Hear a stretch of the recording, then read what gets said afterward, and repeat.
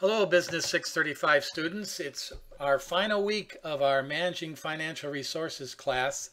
This is Mr. Hassey.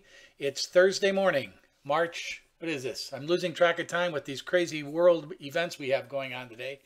Thursday, March 12th, here in Claremont, California. And the world events are changing by the minute lately, and my head is spinning because of all that, and I'm sure your heads are spinning with all the work you have to do in regards to the electrics case, the paper, and the bankruptcy discussion posts. But I appreciate all your hard work. The university is going through some changes this week, as many of you probably know, and for your full-time online students, it really doesn't mean anything.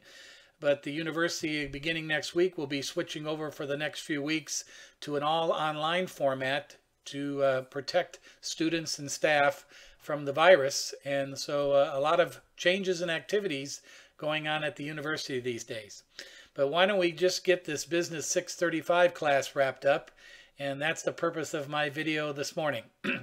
You have a discussion post that is posted in regards to bankruptcies. And I threw this in because it's a good subject, especially for what the economy might be turning into over the next year, of examples of bankruptcies over in the last recession, back in 2008 and 9.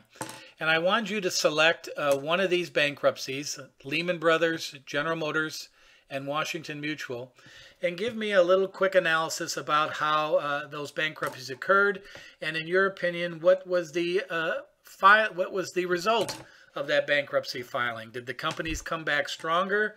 Did they liquidate? What was the result of that, and how did it influence the major players in that company, the shareholders, the creditors, the lenders of money, and the customer of the company? How that all affected those three groups.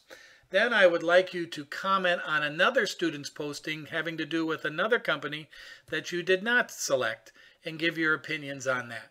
So I'd like you to do that this week. Is due us on Sunday. It's worth 5% of your grade. It's a good finishing grade for you. But also that also highlights the state of events that we're in now today. A lot of companies are going to be going through a lot of changes in their profits, their revenues, their markets over the next year or so, and this might be a good prerequisite to understanding what other companies went through the last time we had a major economic slowdown. So that's important.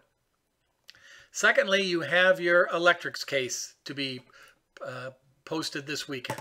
A lot of you have been sending me your drafts of your spreadsheets. Somewhat I'm a little concerned you haven't gotten too far along in your analysis. You have some work to do, but at least you're sending me your work and letting me review the draft of your spreadsheet, most specifically the WACC calculation and your base analysis. Again, follow the checklist that I have provided for you. That will be a great help in you putting together this information. To the students who I have not heard from, which is roughly about half the class, I hope you're on top of this and are able to handle it.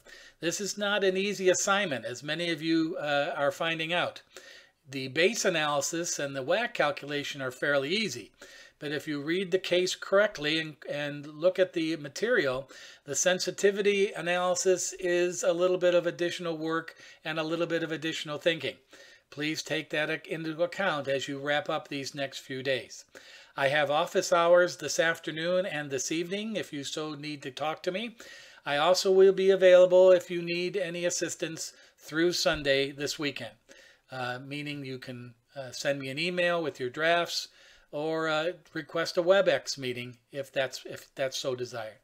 So again, as we wrap up this last week of study, I want to thank you and appreciate all your hard work. You have a couple of more days of additional work, and we can wrap this up, and I appreciate all your time and efforts.